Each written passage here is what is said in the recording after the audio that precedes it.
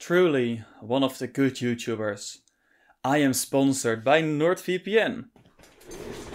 All jokes aside, NordVPN is a great VPN, and if you go to nordvpn.com/techdunk and use code techdunk, you will get 70% off and 1 month of free VPN.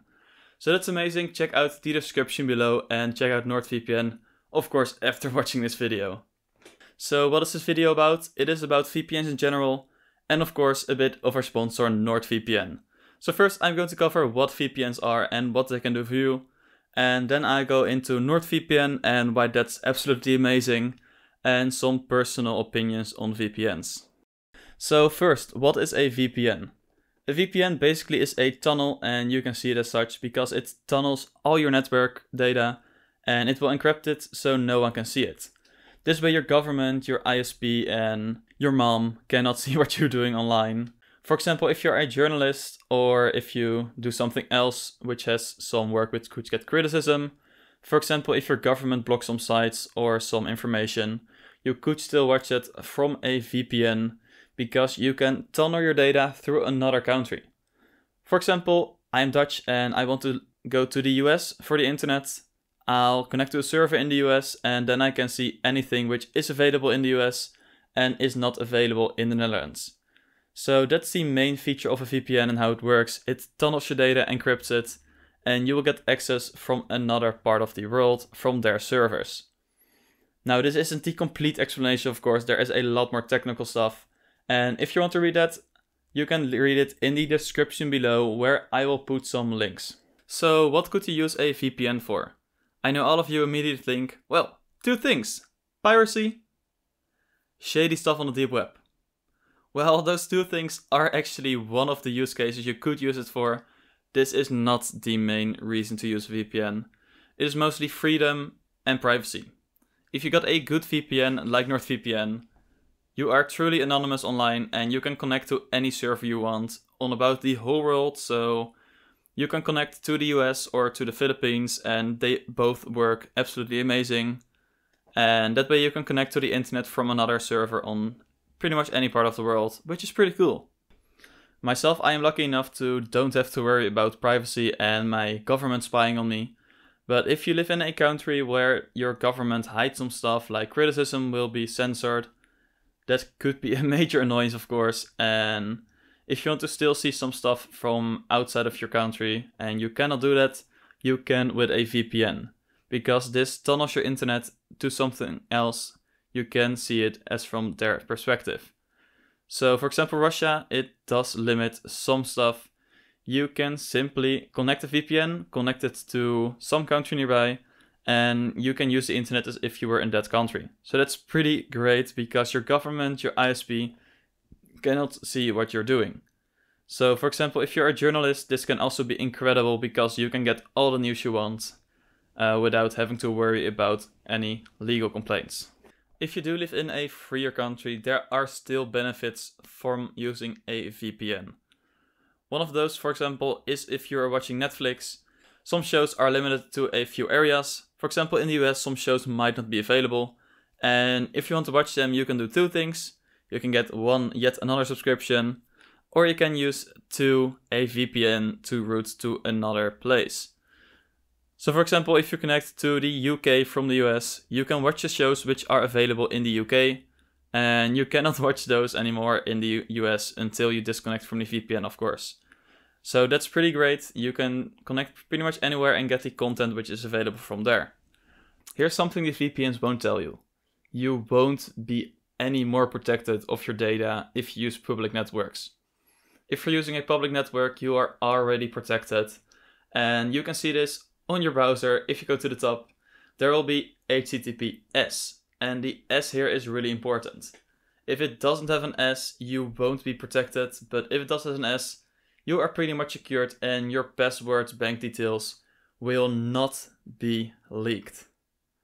So understand that if you got HTTPS, which pretty much all websites have these days, you will not have any issues of your passwords being collected by a public network.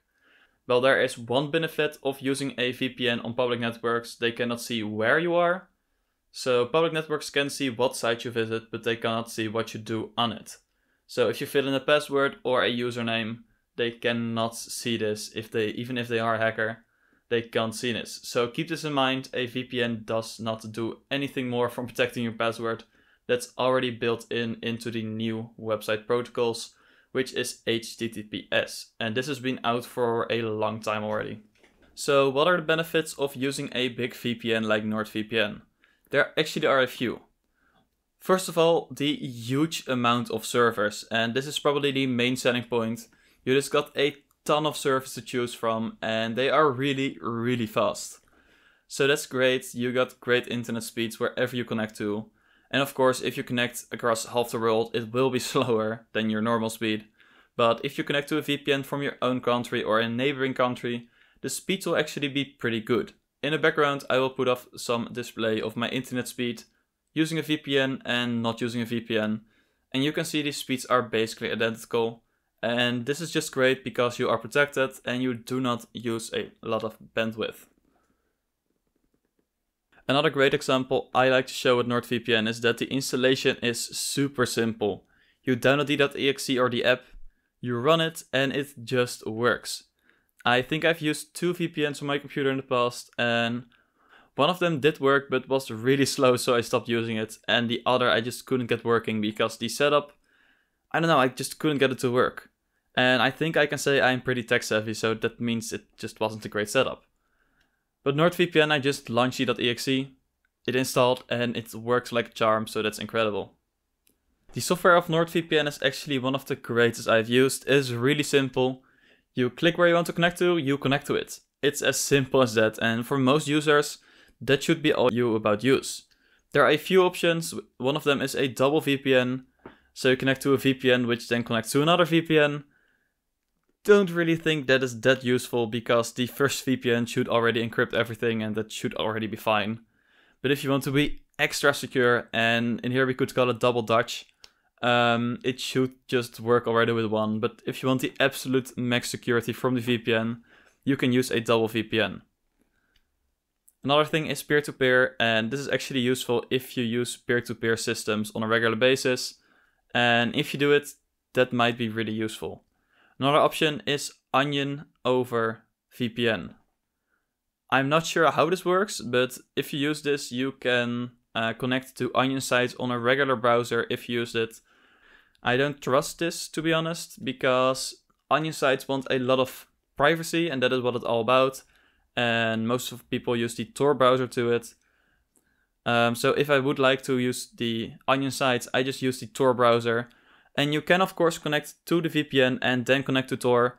Works absolutely fine, but the Tor over VPN, not sure how it works, don't trust it myself, but it should be totally fine. But that's just me. If you get any experience with it, let me know in the comments below, I would love to know. But hey, there might be drawbacks to using a VPN.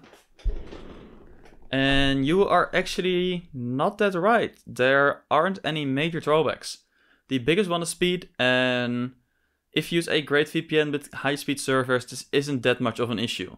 So the speed is about the same, so that's totally fine.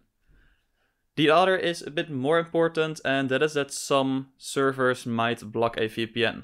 So Netflix used to do this, but NordVPN does work on Netflix, so that's pretty great. But some VPNs do not work on Netflix. And this sucks because if you wanted to use a VPN for Netflix, you simply could try it and it didn't work, and then you were screwed. Luckily with NordVPN, if you do find a site which does not work, you can report it and you can get your monies back. So they have a 30 days money back guarantee. So if you ordered it and your sites do not work, you can get your money back and you are pretty much good to go. You tried, but it didn't cost any money. So that's pretty great and not really that much of an issue. Last but not least, would I use a VPN? Answer is no. I actually would not use a VPN because I don't think I really need it. I live in a country, the Netherlands, and freedom of speech is everywhere. You can say whatever you want. And on the internet you can pretty much do whatever you want. Of course, no illegal stuff, but that should be obvious.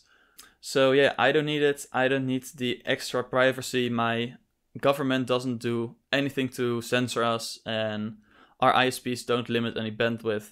So that's pretty great. Also, there aren't any regional only series I want to watch, so that's also not of an issue. So for me, I don't use it because I don't need to. But you might be in a different solution, and if you want the extra privacy, the extra anonymity, and the extra security, NordVPN might be a great choice. And if it is, make sure to check out the description and go to nordvpn.com/techdunk. And make sure to use the coupon code TechDunk at checkout to get 70% off your order and 1 month of free NordVPN. So if this sounds tempting, just go to the description below and check it out. And if you are still watching, I do want to thank you. Not many people watch to the end, so that's great. If you want to see more software stuff, let me know in the comments below so I can cover more softwares than just emulators. So if you did, thank you, and I'll see you in the next video.